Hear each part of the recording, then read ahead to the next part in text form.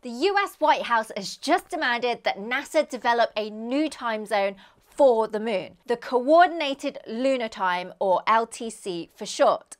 But does the moon really need a time zone of its own? And if so, why? Here on Earth, our day lasts 24 hours, and this dictates when we eat and when we sleep. But a lunar day, so from one sunrise to the next day's sunrise, on average lasts 29.5 Earth days. Now, I don't know about you, but I don't like the sound of staying up 20 days straight. So what can we do? Hi Space Cats, I'm Dr. Maggie Lou, and in this week's video, let's talk about why the moon needs its own time.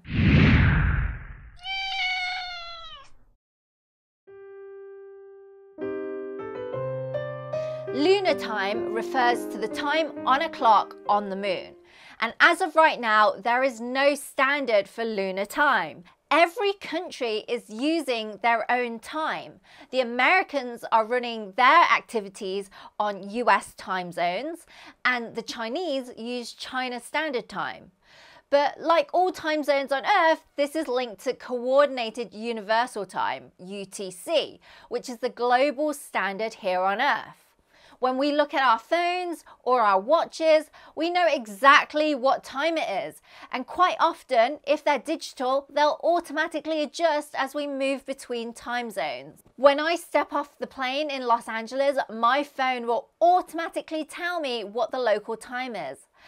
But when we ask an astronaut what time it is over there on the moon, well, the answer's not quite clear.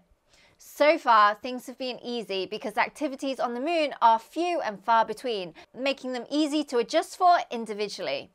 But also, all these activities have been independent of each other. In the next decade or so, however, we're going to see a flurry of activity on the moon. In this year alone, there have been 11 lunar missions that have happened or are upcoming. And with the ambitious Artemis missions just around the corner, well, next year for Artemis 2, where the first crewed Artemis astronauts will orbit around the moon, and in 2026 for the Artemis 3 missions, which are planned to land the first astronauts near the lunar South Pole, there is absolutely no question that we need to establish a standard lunar time. Possibly this should be tied to UTC, or should it? Defining a lunar time sounds simple. It should be easy, right? We just set it to UTC and force everyone else to use it. Done. Well, not quite. You see, the time on the moon ticks at a different rate from here on Earth. This was explained by Einstein in his general relativity. In this theory, there is a well-known concept known as time dilation, which states that time slows down in regions of strong gravity. So imagine if you had a pair of identical twins, one who lived on the surface of the Earth and the other who lived on the 163rd floor of the Burj Khalifa. The gravity is slightly stronger as you approach the center of our planet. So the time, as experienced by the twin on the ground, would tick slightly slower, and thus make this twin slightly younger than the twin up high, where the gravity is weaker. Since the moon's gravity is just a sixth of the Earth's, you'd expect time to pass quicker there, about 58.7 microseconds faster each day to be exact. Now, this might not sound like a lot, but in practical terms, it's massive. GPS satellites are the best example of where time dilation becomes important. These satellites are up in high orbits where the gravity is weaker, and so time passes slightly faster due to this effect. Without correcting the effects of time dilation, our GPS satellites won't work.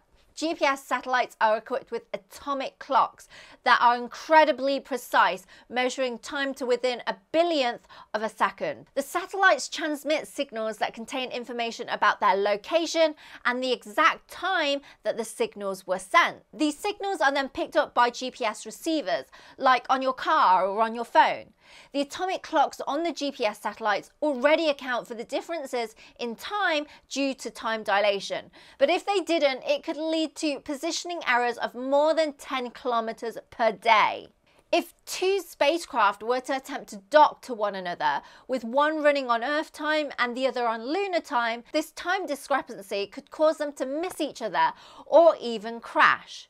But positioning isn't the only thing that we need to worry about. Precision timekeeping is essential for cybersecurity and ensuring that data is secure between transmissions.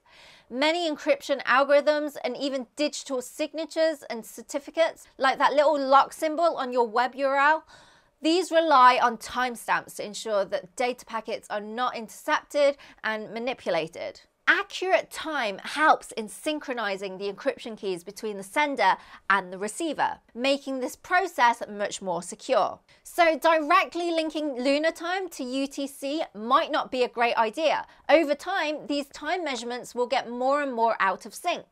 Moon time will always be out of sync with the time experienced by anyone back here on Earth. But fixing the time to correct for the effects of time dilation isn't easy either, because eventually we'll be building GPS satellites around the moon too, and they'll have a different time dilation compared to atomic clocks on the lunar surface. So where should lunar time be set relative to?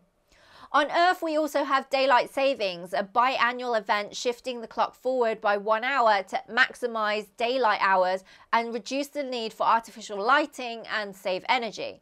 Thankfully, since a day on the moon is 29.5 Earth days long, it's unlikely that lunar time would adopt that. And in any case, most countries have already dropped this concept.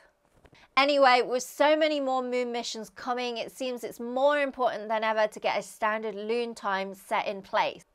We don't want a repeat of the Mars Climate Orbiter mission, where the mix-up of metric and imperial measurements between the engineers and the scientists only cost NASA $125 million. Anyway, that's all I have time for. Thank you to my YouTube Perks members for supporting this video. If you enjoyed it, please don't forget to leave me a like, share and subscribe.